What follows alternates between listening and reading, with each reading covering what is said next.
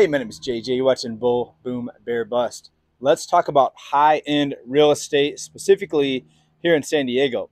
Now, there has been a slowdown in the housing market, but real estate is still moving. Slowed down, but it is moving. And prices are still very elevated, even from just a few years ago. We have seen several months of month-over-month price declines, but I was at a property last night. I was at a little get-together, a little celebration, and the owner of this home, it's probably going to be their last celebration at this property. It's a very nice house. It's on the market right now for $2.8 million. We're going to pull it up here in Redfin and show you what it sold for just a few years ago. It's on the market now. It's pending sale actually for $2.8 million. Let's go ahead and get into the video. All right, folks. So here's me at this property last night, and this was a little get-together, a gathering. This barn back here has been converted into a kind of a rec room, and it's 2 stories. It's pretty cool. We'll take a look at more of that here later. And I can't play the audio because there was some music playing in the background, and I don't want to get copyright strike. Yes, I had a drink in my hand. No, I didn't drink that much. Actually, I don't think I finished that glass there. I'm not a big drinker, but that's just me. And here's the house. And this was a house built in the late 1890s.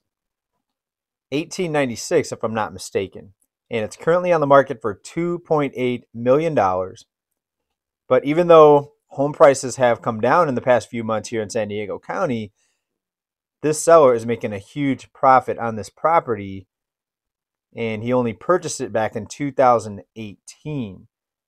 So let's take a look at the Redfin listing on this. Here it is right here for sale, 8-bedroom, 6-bath for just under $2.8 million.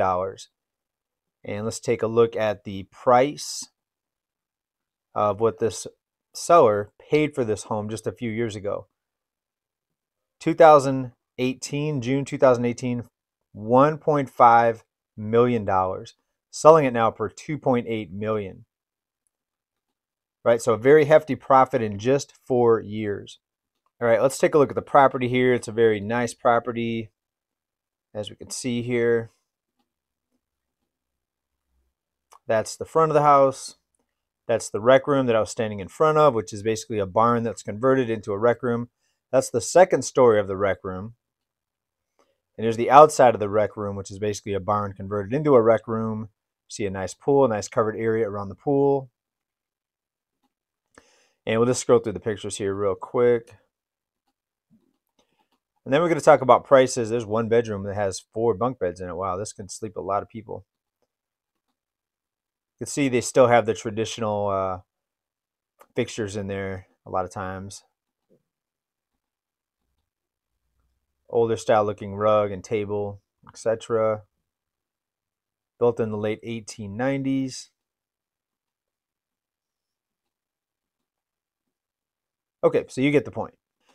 Now, even if I had the type of money right now to purchase a property like this, I wouldn't do it at this time because I think there's a lot bigger price corrections ahead, especially in markets like here in San Diego. All right, and this is Chula Vista, so it's South County, but it's all considered San Diego real estate, San Diego County. Now, let's take a look at what's happening in some other high-end real estate markets. The tide is turning in South Florida's frenzied luxury home market. This is out of Mansion Global. Big ticket sales are down. Well, the hurricane scared a lot of buyers away.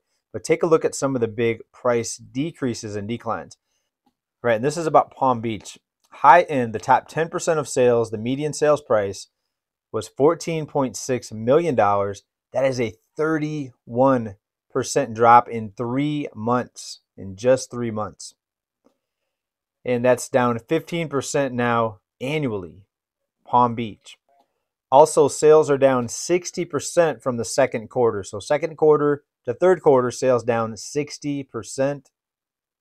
Down the coast in Miami Beach, look what's happening. Miami Beach, sales dropped 33%, but the median sale price is down to just under $14 million from $21 million in the previous quarter. So a drop of $7 million just from one quarter to the next. That is an enormous drop. No matter how rich you are, let's say you pay $21 million for a home and 3 months later, it's going for $14 million. That's got to sting. knowing that if you would have just waited a few months, you could have gotten the same home for $7 million less. Now back to this home, the one that I was just at last night, you've got to wonder what this buyer has planned for this property. We're in a declining market, so the value of this property, my guess, it's going to be several $100,000 less in a few months from now. And it really makes me wonder what the buyers of this high-end real estate are thinking. Do they not do research? Do they not see that the market is turning? Or is the buyer maybe just so wealthy that they don't care if it drops? Just they're going to buy it now, and that's it. All right, so we'll check back on this property in a few months. I promise we'll see what the values are going for. In the meantime, just wanted to let you know that markets are changing, real estate's changing, but location is so important. Look at Florida compared to California.